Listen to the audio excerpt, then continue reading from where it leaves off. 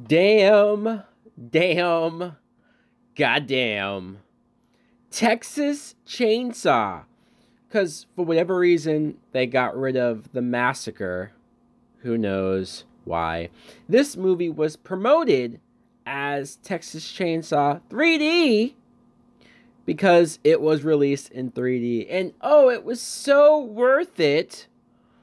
It ignores the previous sequels, and it's supposed to be a direct sequel to the original. Even though technically we've already had a sequel to the original by Toby Hooper, no less. You know, the guy who made the original. And even though I don't care for that sequel, it's still the sequel that he wanted to make. But so many years later, you could argue that, hey, since I didn't like that sequel, doing a true sequel, one that's set immediately after the original film, that should be appealing to me. And it was. Believe me, when this movie was announced and they said it was going to be a true sequel, I loved it. I was excited for it. I couldn't wait to see just what they would do. And then I started to hear that a lot of the original actors from the original film were coming back, and this would pick up right after. When I saw the film in the theaters, the opening credits, you hear the dialogue and the sounds from the ending of the original movie. Like, you can't get any better than what I thought I was going to get. After that, you see that the Sawyer family are inside their house. We see Gunnar Hansen, who played Leatherface in the original. You see Marilyn Burns, who played Sally in the original. It's kind of weird to see her as a member of the Sawyer family. And then you see Bill Moseley, who was in the second movie. So it was cool to see him in this movie, even though this film says the second movie didn't exist. But I guess his character still exists. The mayor of the town leads a bunch of people from the city. Like, they're sick of this, right? They're sick of the fact that this family has been killing off their people that they know, maybe even members of their own family. They're sick of them getting away with murder. So they all show up at the house, and a huge thing breaks out, and they burn the house down. And they kill the entire family. What the fuck? They made this big announcement, this big deal, this big stink over the idea that we're going to bring back these actors, bring back these characters. You see a shot of Leatherface in his costume and his outfit that he wore at the end of the first film, and you think, wow, like, this is authentic. We're going to have a story that picks up right after and is the continuation of maybe the same day, same night. But no, they kill everyone off in a way that just screams, we don't know what to do. And oh yeah, you know, all you fans of the original, we're just going to piss on your grave. And this was annoying. Very, very annoying. This guy finds this baby who made it outside of the house. The mother's right there. He kills the mother. He takes the baby and he raises it as his own with his wife, which sounds messed up, and I guess in some ways it is messed up, but at the same time, he's not blaming the baby for the fucked up family that it comes from. So you're going to give this baby a new start, a fresh start, to start over. And they change the baby's name. And then you see, decades later, Heather, who was the baby, now grown up, she's played by Alexandra Daddario. She finds out that she's adopted. She gets a letter from her grandmother, which is kind of confusing, because if she got her name changed, if she was taken, probably illegally, if you think about how they got the baby, like, you assume that there was some shenanigans pulled, maybe with the mayor giving him a favor, and so none of this really makes sense, that the grandmother would know where to find her and send her this letter. But it's a movie, so I'm not supposed to think about that. You see the scene of Heather working at a meat section in a grocery store. Of course she works in the meat factory because she's a Sawyer deep down inside. She doesn't know it. She's cutting up meat because I guess that's something she's going to have to already know how to do. Her best friend Nikki shows up, and this conversation with Nikki is so weird and so awkward. Immediately I hate Nikki. Before I even have a good reason to hate her, I hate her just because she's a slut.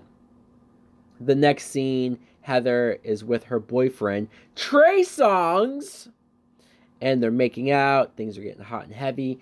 And look, I'm all for seeing a white girl in a movie with a black boyfriend. It's awesome. Because, hey, I mean, that's kind of how I was created, right? So I'm all for this. But Trey Songz as an actor, no. He doesn't cut it. He's not buyable or believable. He was really only in this movie to help sell extra tickets, which sounds crazy. The idea that Trey Songz, the rapper, being in a horror movie would get people to want to see this film. But believe it or not, when this movie came out, somebody did like a survey or they interviewed people after they came out of the film. Who knows if this was real or not, but I'm choosing to at least believe some of it. A lot of teenage girls or women in their 20s, like a lot of these women went to see this movie solely because of Trey Songz. They call it the Trey Songz movie. Oh, you want to see that film with Trey Songz? That's how they knew the movie. That's how they identified what this movie was. This is the Texas Chainsaw Massacre, for God's sakes. A movie that came out before this asshole was born. And I guess he's the reason why the movie made as much money as it did. So the group, her friends, her boyfriend, they decide to take a road trip. And they have a van. They drive down. On the way there, they meet Daryl. Daryl is a hitchhiker because, well, this is a Texas Chainsaw Massacre movie, so you gotta have a hitchhiker, right? And as they drive there, they get to the house. The house looks pretty big, pretty nice. I'll admit, I would be happy if I inherited this house. She has a letter at the house, but she chooses not to read it. You can tell that that's gonna lead into something at some point. So they decide to stay there, but there's no food. They need food. So this is what they do. They tell Daryl, the hitchhiker, you know, the guy that they barely know, that they don't even really know. Let's be honest. You've known him for a couple of hours. They tell him to sit back, watch the house, take care of the house. And we're all going to go to the store to get food. So, of course, Daryl starts stealing shit. What the fuck, guys? It makes everybody else look dumb. It makes Heather look dumb because this is your new house. This is something like, shouldn't you at least, as our main character, been smart enough to say, hey, maybe Daryl shouldn't be left behind. Maybe, I don't know, Nikki and her boyfriend should have stayed there. But of course not. Daryl ends up, he's stealing silverware and stealing as much stuff as he can fit in his bag. He goes down to the basement, and that's where he gets attacked by Leatherface, and so he's dead. He's gone. Heather, while she's away, she meets the deputy, who's played by Scott Eastwood, which I always get surprised when I see Scott Eastwood show up in a film because he's Clint Eastwood's son, so you think to yourself, oh, okay, well, he's going to have some prestige. He's going to be a great actor. He's fine. Fine at best. I mean, I think he's better nowadays. Yeah, a few years ago in this movie, he's so generic and so forgettable, so just one note type guy. But he clearly has interest in Heather. Back at the house, they realize that the hitchhiker robbed them. Granted, he's dead now, but if Leatherface wasn't there, he would have robbed them and actually left. So it's the same deal. They're in the same situation. They don't seem to care all that much, though, because they just begin to party and play pool and have fun, which, okay, fine. They don't cry over spilled milk. That's a good thing. Nikki's boyfriend, he decides to make dinner. And as he's doing that, he goes down to the basement. And what do you know? Leatherface is there again. He grabs him. He puts him on a hook. And then he chainsaws the guy in half. Like from his waist. And with the chainsaw just cuts his body in half. And this would be a cool kill. Like, I would be over the moon and singing the praises of this scene and of this kill. If they didn't already do this same exact kill in the Texas Chainsaw Massacre remake back in 2003. I've already seen this. I know it's hard, guys. I know it's hard to come up with brand new kills, brand new creative ways for Leatherface to kill people with his chainsaw. But when you've seen it before, it comes off regurgitated. It comes off like, oh yeah, this is like that scene from the other Texas Chainsaw movie. And so that kind of ruined this death. Nikki! You know Nikki. She is Heather's best friend. She has a boyfriend who is there too.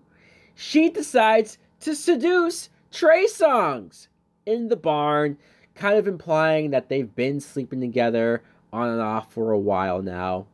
And, okay, fine. Do I hate the fact that they have this side plot of these two cheating with each other? Yes, I hate it. Because it's dumb, it's unneeded, it's unnecessary, and it's super cliched. But I hate it even more because if you're gonna have these type of characters, if you're gonna have characters that would do something like this, why are they so dumb to do it at a house party where both of their significant others are at? Nikki's boyfriend is there. She doesn't know that he's dead. And Trey Songz knows that Heather is there, and she's not that far off.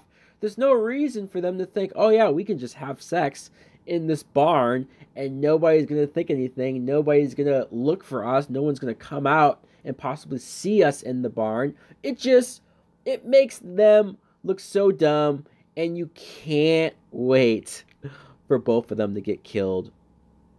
Then Heather finds the hitchhiker's body. She freaks out. She gets chased by Leatherface, which I guess you have to have, right?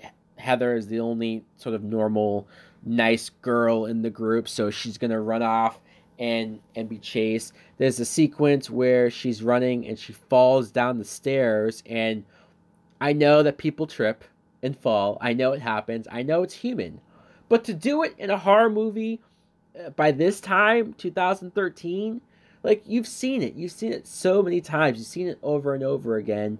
And it's not the best thing to have your main character, who you're supposed to think is smart and capable and can handle herself, trip and fall so easily. She runs into the grave site and hides in a coffin. Why? I know you're desperate. You're scared. You're doing everything you can to avoid Leatherface. Sure, this makes sense.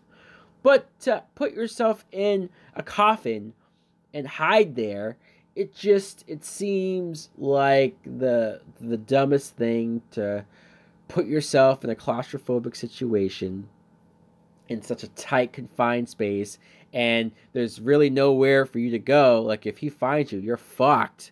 And guess what? He does find her. He chainsaws himself through the door, which narrowly touches her face, because of course you have to have that for the trailer moment. And I should probably talk about Alexandra Daddario as an actress and as a character. As an actress, I like her. I do. It helps that I've seen her in a lot of movies since this, proving that she is a good actress and proving that this movie is not her fault. This is the first time I noticed her ever, so sure, starting out in a horror movie, it makes sense, but she's a good actress, she's very pretty, so that helps as well. But let's talk about the logic of this character, because this was my biggest complaint. the biggest complaint of most people after watching this. What is this timeline? How does this timeline make any sense? The beginning of the movie, it picks up right after the 1974 film, right? So you would think that the sequence where the town people come to the Sawyer house and burn it down and kill everyone is still 1974, right? Okay, so then you jump ahead years later where Heather, the baby that was found there, is grown up, but she looks to be in her early 20s. And so you think, well, okay, if that's the case, then this movie must be 1996, somewhere around there. But then, not only do you see when she's at the house originally, and she sees the gravesite of her grandmother, it says the year on the gravesite. It says 2012. So you're telling me it's been close to 40 years since she was a baby? So Alexander Daddario is 40-something years old in this movie? Bullshit! I know that there are 40-something-year-old women who do look good, who do look younger. I'm not denying that. I'm not saying it's not impossible, but holy crap! It's impossible to think that this chick right here who we're following is 40-something. And then when you see her best friend, you see her boyfriend, they're not in their 40s either. Hell, this movie probably would have been more interesting if we had some 40-something-year-old people, some older actors, just to give it more weight and have it be something different instead of your usual teenage or early 20s type characters. This could have been the one Chainsaw film where we followed adults this time around. But no, just no. We have to have the movie not make any sense. We have to make the director or the writer look horrible with their math. Not only are they horrible movie makers, filmmakers, horror movie makers, but they're horrible at adding years as well. This is laughable. I'm sorry if it feels like I'm harping on this one specific thing, but it's such a major thing. It's such a major fuck up. The age difference. I can't get over it. Every time I see this, it blows my mind how not even a producer caught this major mistake. As Heather is being chased, Trey Songz finally stops fucking the best friend. They come out of the barn. They see Leatherface, see that he's chasing her. So they decide to help, distract him a little bit. Heather gets inside of the van, picks up her boyfriend and her friend. So Heather has no idea that they were just having sex with each other. It's not even like we get a scene or a shot where she suspects something, and so maybe early on we know that she's smarter than she looks. No, she just has no idea. Leatherface cuts the tires of the van. The van, as it's trying to crash into the gate, crashes completely. And Trey Songz dies. So not only does Trey Songz, who for some people was the number one reason why they came here, he's betrayed as a dick, as a cheater, as an asshole boyfriend. His girlfriend never finds out that he was cheating on her. And then he dies in the most unscary, anticlimactic way ever. A car crash. It's like we couldn't even have Leatherface when he stuck the chainsaw at the van instead of hitting the tire. Maybe cut him. Maybe it goes through the driver's seat and kills him. No, he dies. He hit his head. Whatever. Nikki is screaming her head off, which is annoying as fuck. Another reason to hate her. Heather sacrifices herself to distract Leatherface and runs off. He chases her so that Nikki can escape. Great, because Nikki is a real likable character. Leatherface chases Heather to a carnival, which is weird. I mean, I'm not against seeing Leatherface in a public environment, I guess, but doesn't that defeat the purpose of nobody knowing really about Leatherface or the family or that they exist? Having so many people and families around this area. Like, this just isn't the best spot to have him go to. Or if you're going to have him go to a public place, he should probably kill everyone. And he doesn't really. Like, he's slicing people with the chainsaw left and right. Sure, that's true. But it comes off silly. It comes off over the top. Him in a carnival is not something I ever really wanted to see. Scott Eastwood, the deputy, just happens to be there patrolling, as you do. So he saves Heather. Leatherface leaves, and they bring her to the police department. Heather, while she's at the police department, she's telling them what happened and everything that's going on. Then they leave her alone, and they have this file, this case of files, right next to her at the table. And so, well, I guess she's bored because nobody's there talking to her. She decides to go through the files, and what does she see? She sees that the town people killed this family, burned the house down, everything that we already saw. And so she feels bad. She sympathizes. She actually feels bad for this family who are known cannibals, who I'm sure in the same files are reported and record to have killed dozens, if not more, people, cutting faces off, eating them. It can't get more brutal than some of the shit they did. But yet she feels bad that the town fought back and got revenge against them. Way to make Heather even more unlikable. So as that's going on, the cops decide to send a police officer to the house. And this is, once again, if you want to say that tombstone with the date was a typo or wasn't meant to be there, or they realized it after the fact, and if you want to argue that, no, maybe this does take place in the 90s, this cop takes out a cell phone and uses FaceTime to show the other cops what he's looking at, because once you see blood and there's a trail of blood going into the house, let's not call for backup. No. Let's go into the house by ourselves. Idiot.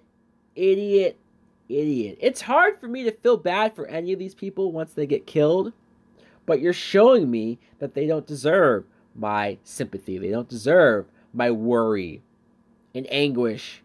They deserve everything. So as he's showing the basement and the dead bodies in there, which again is enough proof to get the fuck out of there and call for backup, he stays there. He opens a freezer, and Nikki, remember Nikki? She was hiding in there. He opens it up and accidentally shoots her in the head. Aha! Honestly, I did laugh at this. I did think, wow, you dumb bitch. You were running away from Leatherface, or you were scared of Leatherface, so you ran back inside the house and hid in a freezer instead of running anywhere else to another house or anywhere to get help. You deserved it, Nikki. And good riddance. Leatherface shows up and kills the cop dead. We see him cut his face off, and he makes a new mask, which I'll admit, I'm always a sucker for seeing Leatherface making a mask with someone's skin because it's creepy, it's brutal, and it just makes me think how probably fucked up Ed Gein was. After that, the mayor vows to end this because he saw the footage. He saw the cops' FaceTime video of him getting killed and Leatherface killing more people. So the mayor, the guy at the beginning who was behind killing the family, he wants to kill Leatherface. So he kidnaps Heather and hopes that maybe this will lure him out. He brings Heather to the slaughterhouse and he ties her up there, leaves her for bait. Leatherface, he finds the location because of the police radio of the cop he just killed. Here's the location. Leatherface ends up going there, and he finds Heather tied up, and she's screaming, and she's upset, and she's freaking out. And he has his chainsaw, and he's toying with her, playing with her. He's an idiot, so he's not thinking about how this could be a trap or how this seemed too easy or why she's already tied up. But, you know what, Leatherface is retarded, so I'm not going to get too mad about that. Right when he's about to kill her, right when he's about to do what he's been wanting to do this entire film, he sees a birthmark on her chest, which, first of all, how the hell did he catch this? This isn't that noticeable. This isn't something that you immediately see, or if you're going to kill somebody, you're going to notice the little opening of skin on their chest. But then again, it's Alexandra Daddario. She's hot, so I guess he did check her out. He sees this birthmark, and he realizes that it's a connection to the family, that Heather is connected to the family somehow, some way. So then he stops. The mayor, who was hiding, comes out and attacks Leatherface. He beats the shit out of him. And then Heather, because she knows that she's related to the family, see, and even though he just was trying to kill her and almost killed her, she throws Leatherface the chainsaw and she yells, ready for this line, this horrible, horrible line that somebody sat down and wrote on a piece of paper for somebody else to read. She says, "Go get him, cuz." What? Why? Why would she say something so dumb like that? Why does she know that they're cousins? Like, how does she get that connection? Maybe the newspaper said a baby missing and said the connection, but how would they know as well? So yes, that alone is dumb. But it's also dumb that she would immediately side with this homicidal lunatic killer, go along with him, encourage him to kill this guy who, sure, he kidnapped her, but maybe his hatred for Leatherface and that family is justified, being as they killed so many people. But no, she goes along with it. The same guy who, to her, she doesn't realize that her boyfriend was cheating on her. So to her, he's legitimately killed her whole group of friends and killed everyone that means a lot to her, that she loved. But no, we're just going to go along with it because it's a movie. The mayor gets killed in the meat grinder because why not? The sheriff, this black guy who's been sort of back and forth with the mayor and hasn't been so much behind his crusade and wanting to kill the Sawyers. The sheriff sees this, sees Heather and Leatherface kill this guy, and lets them walk, lets them leave. Why? Leatherface is still responsible for so many deaths and so many people in your town. Come on, guys. Give me a character that makes sense. Give me a character that has some real logical thinking behind them. Why does this guy just give them a nod and let them go? Back at the house, Heather finally reads that letter that she had, and it tells her that she's the cousin of Leatherface, so now she knows for sure. Tells her to take care of him, that he needs special treatment. Basically, he's retarded. Blah, blah, blah, blah, blah. So, it's not like Heather did this and she's thinking, well, crap. I mean, yeah, like, I helped him kill a guy who kidnapped me and was bad and whatnot. But it's not like there's a moment, and there should have been. There should have been a moment where Heather stops and realizes how fucked up this is, how crazy this is, how much she can't go along with abating a killer and taking care of him. So she uses his connection to her and that he's not going to kill her now. She uses that to maybe poison his food or to kill him when he's not realizing it, not looking, or to lock him in his basement room, lock him down there so he can never get out. That would be a satisfying ending. That would be an ending to where you think, all right, maybe she lost her mind a little bit. Maybe she had a temporary moment of lapsed judgment. I could forgive that. But no, she just ends up giving him food and saying, I'm going to take care of you now. Because fuck the audience, right? This movie is trying to paint Leatherface and the Sawyer family as the victims. Are you fucking kidding me? You're going to watch that first movie, which that's the only movie according to this that's in canon. You're going to watch that first movie, and you're going to see the Sawyer family. The fucked up, crazy ass family, that dinner scene, the hitchhiker who was completely nuts and cutting himself and scaring the group, Leatherface who does what he does. You're going to see that family and think, you know what? They're the victims. You know what? There's more to their story and we can turn this around. Who wrote this shit? Why? Who thought that the audience wanted to sympathize with Leatherface and the Sawyers? Who thought that that was the right direction to go? Well, whoever you are, fuck you, dude. And what do you know? There's an after credit scene that I never saw in the theaters until now, where Heather's adopted parents show up at the house because why not? I guess they got the address some way, somehow. And they show up there because they want money. And they want money because they're assholes. See? If they really were that bad of people, then why does she seem so well adjusted at the beginning? Yeah, she goes evil at the end, but at the beginning, there's no sign that she's raised by a couple of degenerates. There's no parts of her personality that make it seem like these are her parents. But okay. And so these guys are assholes. So then Leatherface answers the door and I guess presumably kills them because fuck people, right? Just because they're greedy assholes, they deserve to die. This movie has a great message. I hate Texas Chainsaw, obviously. For a few years, it was my worst Texas Chainsaw Massacre film. As much as I don't like Part 2, as much as Part 4 is probably a worse made film, and maybe technically there's more to complain about that fourth film, this movie pisses me off. This movie makes me angry. This movie makes me upset and frustrated every time I sit down and watch it or even think about it. I don't want to think about Texas Chainsaw anymore. I hate these writers. I hate this director. I hate that they killed the whole family at the beginning and then tried to make us feel bad about it.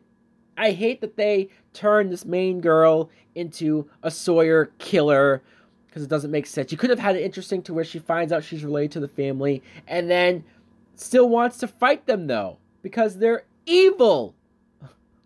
But no. Just no. So much about this movie is bad and wrong. Let me know in the comments below if you've seen Texas Chainsaw. Oh God, what do you think of it?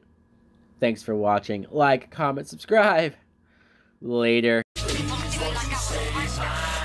over by a devilish path. You got me walking on broken glass. Kicking down the door with a Jason mask. With a deck dome machete, but you motherfuckers know it's heavy. Anytime you ready.